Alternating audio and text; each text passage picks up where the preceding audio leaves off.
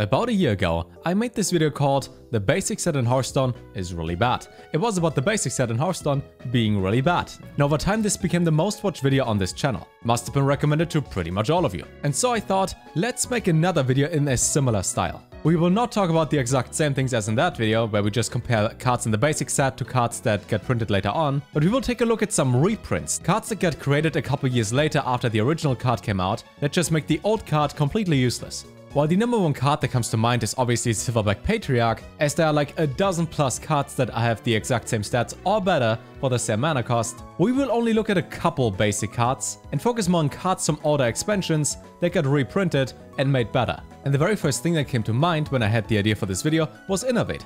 Innervate got nerfed, so it gives you only 1 mana crystal this turn instead of 2. For example, during the Knights of the Frozen Throne era, you used to use Innervate on turn 1 and summon a Flappy Bird, a vicious fledgling, on your first turn, which in Arena was incredibly broken. So over time, Innervate got nerfed. But then in the recent expansion called Scholomance Academy, we got dual class cards, meaning cards that are playable in 2 different classes. Now one of those cards is called Lightning Bloom, which reads gain 2 mana crystals this turn only, overload 2. Which means it is the exact same version as the old Innervate, as it gives you 2 mana crystals for 1 turn, with a slight downside that the next turn is going to be -2 mana as you're overloaded. Here's the problem: nobody played Innervate for the next turn. You always played it to get an immediate effect to just win. To win the early game, to win in the mid game, maybe to have like 14 mana available. And because of Lightning Bloom, we can do exactly the same thing as before. I personally don't see the point in nerfing Innervate, but then printing Lightning Bloom, which has the same effect. And the same is true for Elven Archer. Elven Archer reads deal 1 damage. Why exactly do we have Penflinger now? It is exactly as Elven Archer, the exact same thing, but if you cast a spell while Penflinger's on the board, it triggers the spell burst effect, which means you can return this minion to your hand. With that, you pretty much have infinite Elven Archers as long as you cast a spell over and over, which is actually possible in Paladin. In Paladin we have this one funny card called Library of Wisdom, which is Explorer's Hat for Hunter, but there's one thing to it. While it has the exact same effect as Explorer's Hat, you can reduce the cost of Library of Wisdom so it only costs 0 mana, forever. If you play any of the Library support cards, they are going to reduce the cost of Wisdom so it is 0 mana for the rest of this game. Which brings us back to Penflinger and Elven Archer. Penflinger is like Elven Archer, but it can play it up to 20 times, maybe even more. So yeah, nice reprint. Actually, there's more than just Penflinger that is like Elven Archer but better. In April 2020, we had the Ashes of Outland expansion, which brought us those 3 minions: Guardian, Rocket, and Ethereal Orc Merchant. Those have the exact same effect as Elven Archer, they have +1 attack each, and they also can be used on your own minions or enemy minions to gain an additional effect. Or in other words, there are at least 4 cards, probably a lot more, that are just way better than Elven Archer. But that is again just picking on the basic set. If you focus on the cards like Explorer's Hat and Library of Wisdom, there's the next thing that comes to mind: the classic set in Hearthstone. At some point, Paladin apparently became too strong, so they had to nerf equality from 2 mana to 4 mana. And then in the same expansion as Library of Wisdom, we also got Library of Justice, which again can be reduced with the Library support cards, so it costs anywhere between 0 and 5 mana. Equality changes the health of all minions on the field, meaning your minions as well.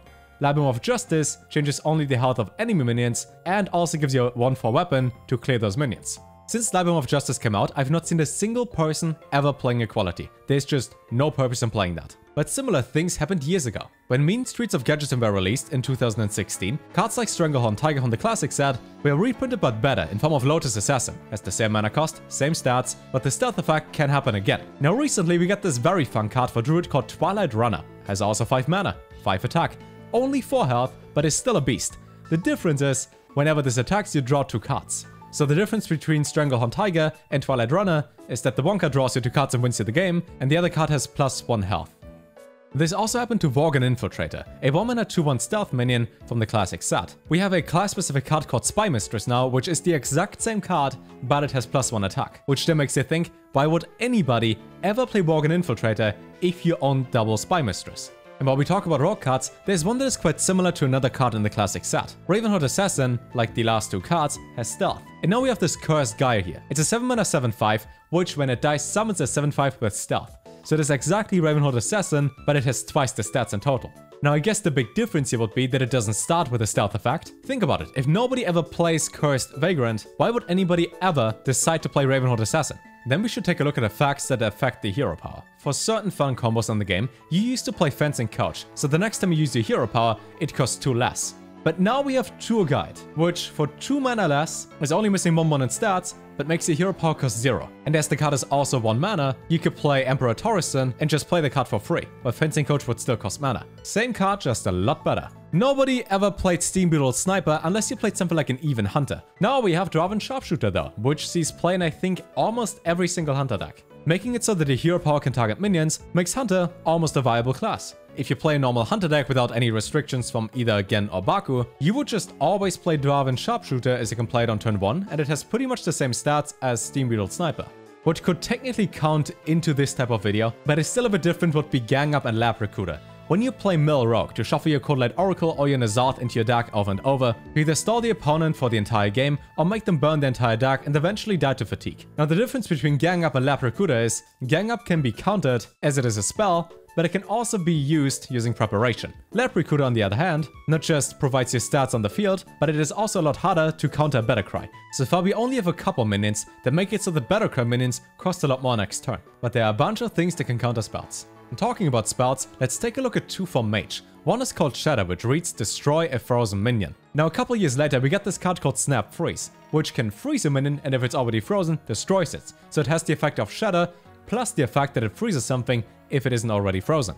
Which then gets you thinking, why do we still have Shatter? Nobody would ever play that if Snap Freeze exists. Maybe the design team for Hearthstone knows. And the biggest question I would ask them is, why exactly do we have Jeeves, which used to see play in Token Druid or very aggressive decks, but then we get Voracious Reader in the last expansion? For almost the exact same stats, it costs 2 mana less and it only benefits you and not your opponent. Voracious Reader itself made it so that token decks, like Token Druid, became one of the highest win rate decks in the entire game. With over 70% win rate, the deck is incredible, and Voracious Reader is a big reason why it is so good. Torrent, which deals 8 damage to a minion and costs 3 less if you cast a spell last turn, is almost Crushing Hand for Shaman, but you don't overload, and it's 1 mana less. You could also compare this just to Flamelance and Mage. So Torrent is not just 1 mana less, it can also potentially be 4 mana less than Flamelance. And Flamelance is very similar to Rolling Fireball, which can clear not just 1 minion, but all the minions on the enemy's field. Since Rolling Fireball came out, why would there be any reason to play Flamelance over it? The only weird scenario I could think about is if you would like to remove exactly 1 minion, but next to it there would be something like an Acolyte of Pain. But that is such a rare scenario that I think that will never happen in the entirety of Hearthstone. So many spells, and yet just a couple minions have spell damage, like Evolved Kobold. Evolved Kobold used to see play in something like a Freeze or OTK Mage. In Boomsday though, we get Cosmic Anomaly, which is the exact same card, but has +2/+1 in stats. And is also an elemental, so it not just has synergy with things, but can also be reduced and potentially have lifesteal if you play Frostlit Jaina. The same is true for Street Trickster in Gadgetsun. It is a 3 mana 0/7 demon with the effect spell damage +1. Well, we got a 2 mana version of the exact same card, which is an elemental, and is only missing 1 health. Then I can only think about 1 down and 1 upside. The upside would be, if you play Street Trickster and Warlock and you use any effect that resurrects demons, you could resurrect that one. But if you face somebody using Light's Champion, one of the most useless cards ever made, they would be able to silence that. Mana Reservoir, on the other hand, being an elemental, could be targeted with a card like Sandbinder to be drawn from your deck. Well, yeah, those cards are just not good. Know what else is not good? Wicked Skeleton. This minion gains +1/+1 for each minion that died this turn, which is terrible. You know, a card that is equally bad, but still better and sees no play? It's called Blood Herald for Demon Hunter and Hunter. Even though it's only for friendly minions, but it's forever. So this could technically be something like a Blubber Baron, where it just gets more stats and never sees play because the card is terrible. Almost as terrible as Ancient of Law, which got nerfed like 3-4 years ago. One of the first nerfs that I personally witnessed when I started playing the game. Anyways, it's a 7 mana 5/5 for Druid, which has the effect that you either draw a card or you restore 5 health. This minion used to be able to draw 2 cards from your deck and saw play in the OTK Druid. Not really OTK, but it was Force of Nature into Savage Draw, which dealt 14 damage. Eventually though, Ram Druid became a little bit worse when Force of Nature got nerfed, but yet again Ancient of Law remained at 7 mana, meaning that all those 5 mana 5/5 minions like Big Ol' Whelp, that giant chonker there, beautiful minion, have the exact same effect of drawing a card, but cost 2 mana less. If you would have something like Fandral Starcom on the board, or the effect of Osirian Tear, you could have both effects combined, but do you really want to spend 2 more mana to get 5 health? Probably not. And I think so far nobody in Hearthstone ever did. Ah, bad cards. One of them that I opened like 4 years ago was Mukla, Tyrant of the Veil. It's a 6 mana 5/5 monkey, which adds 2 bananas to your hand. Those bananas give you a minion +1/+1. You would only ever play a minion with an effect like that if you would like to get extra spells for something like Antonidas, or if you need to finish your Open the Way Gate quest, which requires you to cast 8 spells that didn't start in your deck. That would be good and all, but we have Banana Buffoon, which is the exact same minion, but you can play 2 of those, it's only a common, and it costs -3 mana.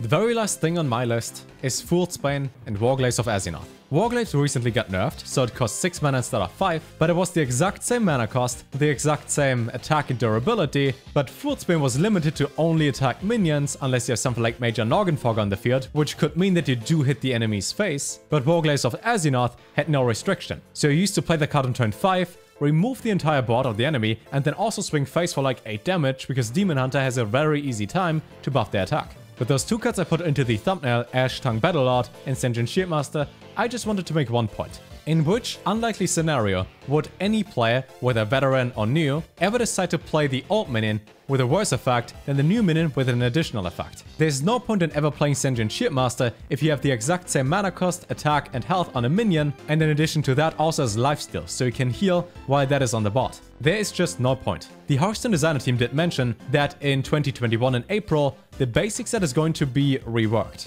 Now every single time my expectations go up for Hearthstone, they get crushed. And it is still 6 months until the April expansion comes out. Meaning that until then, all I can do is look at the classic and basic cards and think to myself, why do those even exist? Making cards with the same effect that are just better is not bad for the game. I'm just asking, as it is a digital card game, why don't we just cut the old cards out of that and give the new players the better cards? Like remove Stormpike Commander from the basic set, put in Borrowing Sculpted, and nobody will ever complain or notice. But I guess that is not for me to determine. My name's Solem from twitch.tv. Maybe you want to stop by at some point. We stream there like 5 times a week, starting at 2 PM CET. A majority of you are not subscribed yet, and you can always unsubscribe in case you don't like the content. It is only 1 click away. You can leave a like, and with that, take care.